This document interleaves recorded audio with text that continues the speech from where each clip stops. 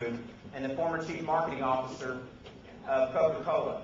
Over the course of 30-plus years of hands-on marketing experience, Sergio Zyman has conceived a revolutionary set of principles that are proven to translate marketing strategies into positive business results. He rejects the old rules of the industry and conceptualized marketing. Zyman's record as a master marketer also includes tenures with Coca-Cola, PepsiCo, Procter & Gamble. He is best known for his bold actions as the outspoken CMO of Coca-Cola when he reconceptualized the company's marketing strategy and boosted worldwide annual sales volume from 9 to 15 billion cases, the most explosive growth in the company's history. This success led Time magazine to name him one of 3 key pitchmen of the 20th century. His passion and knowledge have been transformed into texts that constitute the core curriculum of results-driven marketing. His best-selling book, and I'm sure many of you have read it, The End of Marketing as We Know It, clearly outlines the ground rules for marketing success. And Sergio, one of the things I really like about this book is that in the back, for those of us that have attention deficit disorder and don't want to read all of it, there's about 2 or 3 pages at the end that just list the new principles of marketing.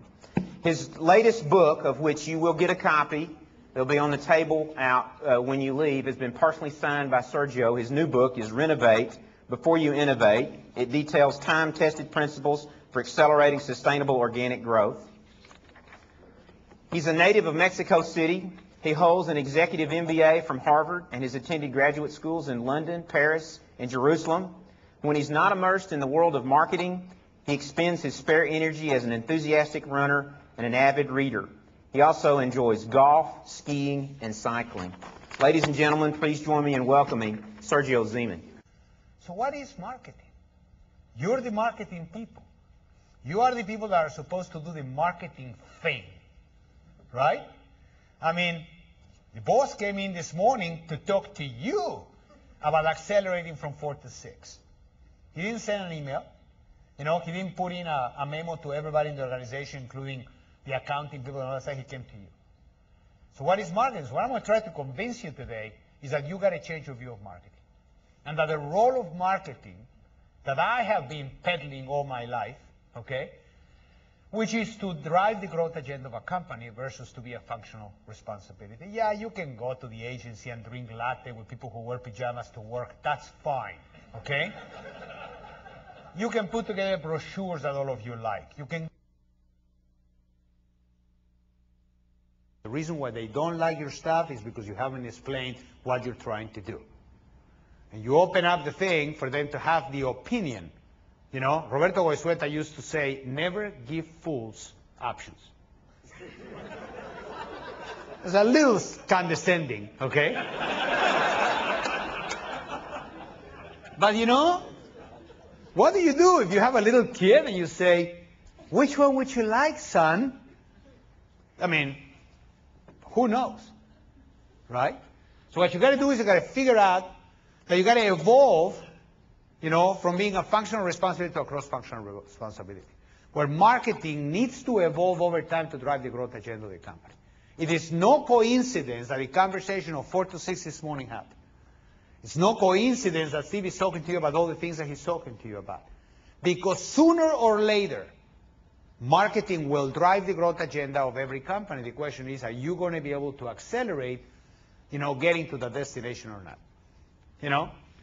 Marketing is going to be Lily's growth driver on the basis of what I know right now, which is not much, okay? You know, you have a long way to go. You know, there's a lot of confusion. You know, there's a lot of lack of definition, and you can turn around and say, by the way, why cannot I have it the way that Pope Benedict had it? Where somebody said, he's the Pope, and they went over and they invested him as Pope, and nobody argues. It would be nice if somebody stood up and got all of you lined up and said, here you are, now you will drive the growth agenda of this company, okay? And you wear the thing, and then everybody says, whoa. Okay, you guys are in charge. Not that easy. So you're going to have to find a way of developing the communications, the architectures, and the structures to take control of the growth agenda, because it is not that you're going to wrestle it away from anybody. You're going to wrestle it away from it not being done today. Okay? Because the growth agenda of the business right now is being managed by a lot of people. You were given today the rules, 4 to 6. It's beautiful. You can actually get yourself invested into that whole thing to try to figure out how you're going to invent the growth that is going to move you from 4 to 6. That's 50% of a train. You know, it's not that bad, you know. But you're going to have to get creative. You're going to have to get aligned. You've got to figure out what are all the things that you can do. You've got to figure out how. Remember the movie Patton? Remember George C. Scott? You know, George C. Scott said in that movie, you know, remember, the idea is not to die for your country, it's to have the other guy die for his. Remember that? So when everybody talks to me about everything that is going on in the market, all the political situation and all that stuff, have the other guy die. Okay? For all that stuff, you need to grow. Because if you seek refuge in the fact that you're not, you know, the reason we're not growing is because of all these guys and what's going on with the government and the scandals and the thing. And I said, got it. Let everybody else suffer 2 eggs versus you, and you got to go grow all this stuff. How do I know some of this stuff? Well, we did research with you, okay? And it says basically that everyone is not on the same page as to what we're trying to accomplish. You are saying, okay, that you're confused about your job and that the rest of the organization is confused about what the job of marketing is.